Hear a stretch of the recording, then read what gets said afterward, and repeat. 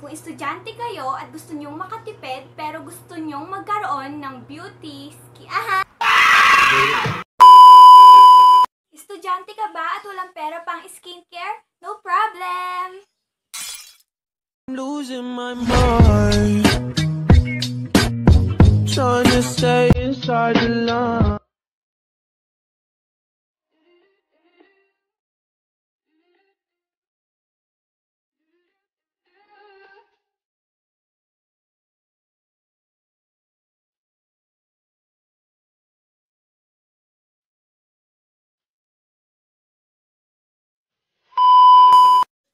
So for today's video, may ibubunyag akong sikreto. Sikretong malupit, pwede pa bulong. Sa panahon po ngayon, hindi na madaling i-maintain ang radiant and glowing skin. So kung estudyante ka at gusto mong makatipid, just keep on watching. Yung mga sikretong sasabihin ko po ay based on my own experience and home remedies po ito. Sobrang effective niya na talagang tipid sulit ka talaga. Oh my God! Wow! Ayan, ito na nga siya. Ang first natin ay kung gusto mong magkaroon ng whiter and clearer skin ay gumamit ka ng tomato with sugar. 5 minutes later. Kuha tayo ng kamatis sa ref. Yan, kumuha ko ng 2. Tapos, ito, hugasan natin. 5 minutes later. Ayan guys, nahugasan ko na po. And, slice natin siya sa gitna. Tanggalin muna natin yung tapos slice natin siya sa gitna.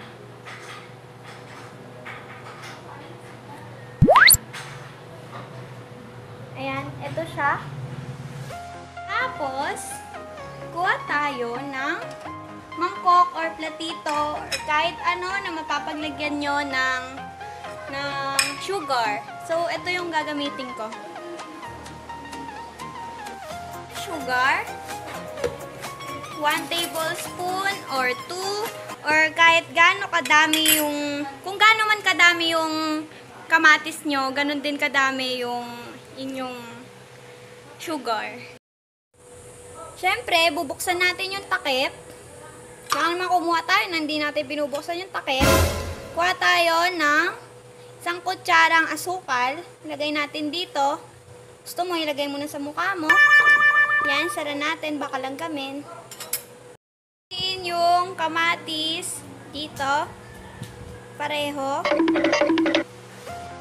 Ayan. Ito na siya. Ganyan siya. I-ano lang natin. Ilagay lang natin lahat ng sugar sa buong kamatis.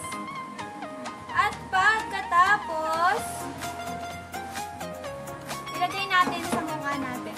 Dito. Ganyan. Ayan, kitang-kita nyo na ano siya, na tatanggal na yung dead skin cells. Kasi nakakatulong po yung sugar. Kasi nagka-crush siya. So, ayan. So, ang tomato ay nakakatulong para mag-whiten ang skin natin at antioxidants din siya. Tinatawag siyang tomato scrub ng iba na pwede siyang gamitin kapag tinatamad kang maghilamos dahil nga nakakatanggal siya ng dead skin cells at bukod doon ay healthy siya dahil nga meron siyang lycopene na nakakapag-whiten ng skin. Kung gusto niyo naman pumuti at matanggal yung strong odors at pumutin at kuminis na din at the same time, gumamit po tayo ng kalamansi. Labas po tayo. Ayan, basa na po yung mukha ko. Kuha po tayo ng kalamansi. Kalamansi sa ref. Ayan. Ayan. Kumuha ako ng 3 at hiwain natin siya. Hiwain po natin siya. Ayan, nabubulok na po yung kalamansi namin. Hiwain natin siya sa gitna. Dapat ayaw, puro siya. Uy! Ba't ayaw? Oh, ayan. Ay, ayaw niya. Pabebe siya. Ayan, bago pa malagay sa mukha, katas na. Ayan siya.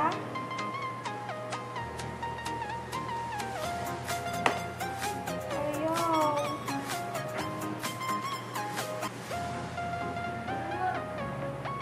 Kuha ko ibang kutsilyo. 5 minutes later. Kung kumuha ko ng ibang kutsilyo, ito na siya. Dahil pa bebe yung kalamansi, ito na yung kinuha ko.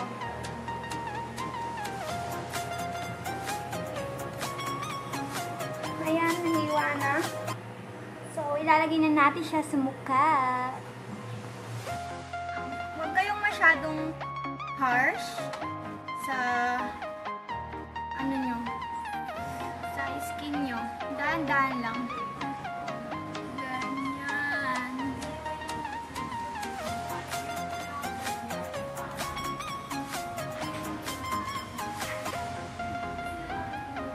Parang wala lumalabas. Ito. Ayan. Dahan-dahan. Kasi makakaramdam kayo ng medyo mahapde. Mamaya. So, pinababad ko siya mga 2 to 3 minutes. Depende kapag maano na. Pagka mahapdi na. Ayan siya. Ang kalamansi po ay pwede siyang gamitin thrice or twice a week. Depende po sa gusto nyo. And pwede po siyang gamitin sa kahit saang parte ng katawan. Kung gusto mo, ipaligo mo na. Sa siko, sa tuhod, sa leeg, or kahit saan na gusto mong paputiin. So, kung gusto mong mag-tighten ang pores mo, ay gumamit ka ng ice cubes. Or kahit hindi na ice cubes, kahit yung nabibili na lang na tig-3 na yelo o kaya tig-4 kasi wala na nga mura ngayon, nagmahal na siya. Tayo, kung wala tayong pambili ng yelo, wala tayong 3, butas yung bulsa natin. Kumuha tayo ng ref or kaya, or kaya, gumawa tayo ng yelo. Hala, ayan. Ito siya, kukuha ko ng yelo na, ice cubes. Wait lang. Ayaw niya makuha. Ayan. Ito siya. Ayan siya. So, nakakuha na ako. Kung wala kayong pera, katulad ko, gumawa na lang kayo ng yelo. So, ganito lang yung ginagawa ko sa kanya. Dahil malamig siya, ganito lang. Ganyan lang. Yeloyin ko lang yung mukha ko.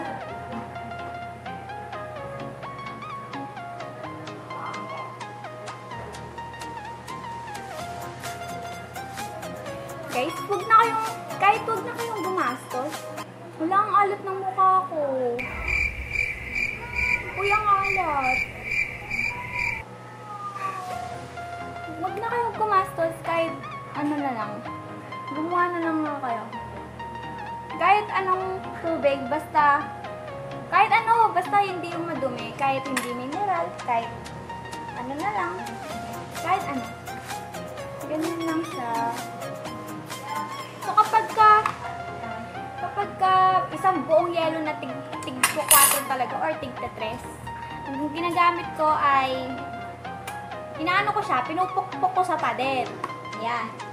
Pupukpok ko sa pader.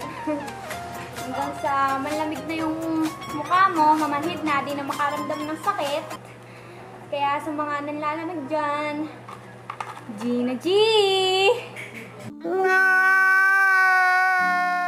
Talaga, super effective effective niya sa pagko-close ng pores natin at talagang nakaka-relax siya ng tagyawat. Siguro marami sa inyo nakakakilala na sa kanya, pero sinasabi ko nga, talagang effective na effective. You must try, guys.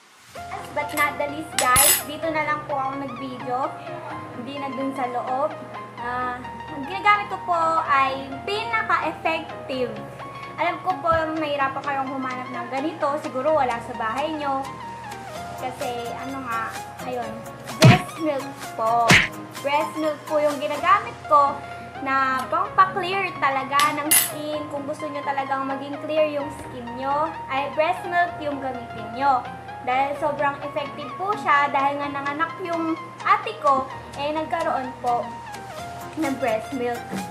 So, ang benefits po niya ay nakakapagpatuyo siya ng tagyawat, lalo na kapag yung dahilan ng tagyawat mo ay pagkakaroon ng period every month, it's normal naman po. Kaya, ayun, ang maganda po dito ay pwede siyang gamitin ng kahit panis or kahit ilang buwan or taon nang nasa'yo, hindi naman taon siguro. Pwede siyang gamitin, wala po siyang side effects na negative. Alam naman po natin na healthy siya kahit sa mga babies. So, ayan. Kung gusto nyo po, ipaligo nyo sa katawan nyo. NANI?! お前はもう死んでいる。 So, ito po yung breast milk. Dito ko po siya nilalagay sa plastic ng yelo dahil nagtitinda po kami ng yelo. 4 na po yun ngayon sa totoo lang. And dito ko po siya nilalagay kapag hindi available yung lalagyan na ice cubes namin. Kapag dito ko siya nilalagay, ginaganon ko lang siya sa mukha ko hanggang sa mamanhit na nga, di na makaramdam ng sakit. Tapos, kapag naman sa ice cubes, ay sa may lalagyan ng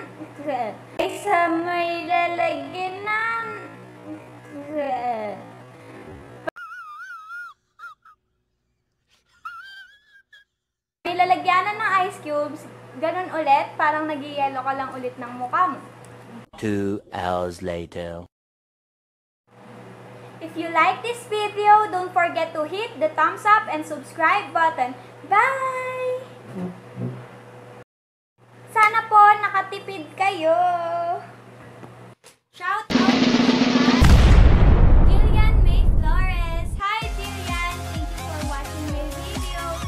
Shout out din po kay Jason Salvania. Kaklase ko po yan. Hi Jason! Thank you! Shout out din kay Trixie May Bernardo. Hi Trixie! Shout out din kay Kuya Mark Padilla Lazaro. Hi Kuya Makmak! Shout out din po kay Grand Grace Jen Reyes. Hi Jen! Thank you for watching my videos. Minsan ko po yan. Shout out din po kay Shari C. Reyes na minsan aking taga-paypay. Minsan ko din po yan. Shout out din kay Jasmine C. Reyes na aking taga-edit at taga-video. Thank you. Shout out din kay Jason Sebastian. Hi! Shout out din kay Mary Ann Santos. Hi Mary Ann, best friend ko po yan. Shout out din kay Michael John Espiritu. Hi MJ. Shout out din kay John Lloyd Eugenio. Hi po. I'm losing my mind, trying to stay inside the line. Want something